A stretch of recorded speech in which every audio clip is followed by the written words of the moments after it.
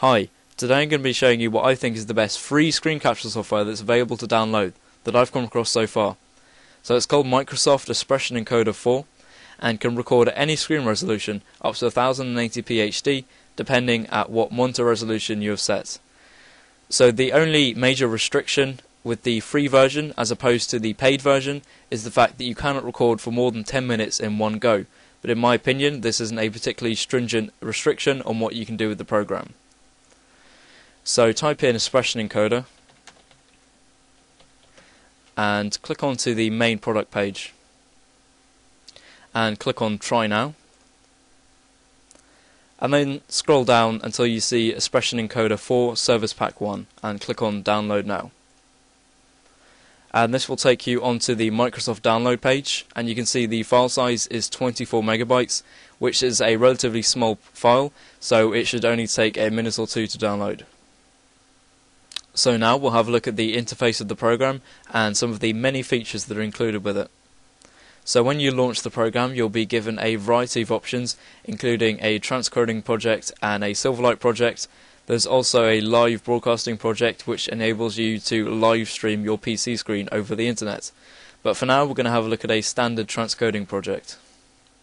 And this type of project will enable you to export your screen capture files into the program, edit them, then render them as a new file which can be uploaded to the internet. So on the main editing screen here you can see there are the standard video playback buttons, as well as some tools that will enable you to edit the video, such as splitting it and adding an overlay such as a logo onto the video. So here's a sample project here. You can see that the screen is filled with a preview of what the rendered file will be, and to show you an example of how to use the video overlay tool, you go on to Timeline, then Add Visual Overlay, and then you can choose a file. I'll just choose my logo here,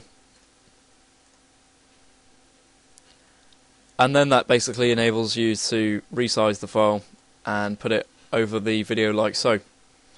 And for the render options, I recommend setting the mode to CBR 1 pass. This means that instead of doing 2 passes rendering the video, it only does 1, and this cuts down the rendering time by about half, which is quite useful if you want to render the file in a hurry. And Expression Encoder is very good at rendering the files to a very small file size. A video of approximately 2 minutes long will only have a file size of about 11 megabytes, which means that you can upload it very quickly to sites such as YouTube. And I'll just give you a preview of the recording interface here. You can see here on the main interface of the recorder that it gives you a list of all of the screen captures that you've carried out over the last session using it. And also on the next photo there are the screen capture options, so you can change the frame rate and also the quality, and also whether you capture the mouse pointer or not.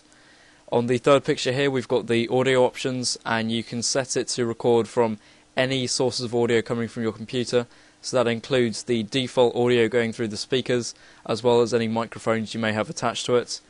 And on the fourth picture here there are the other options, including highlighting the mouse pointer, and you can see there using webcam capture as an overlay.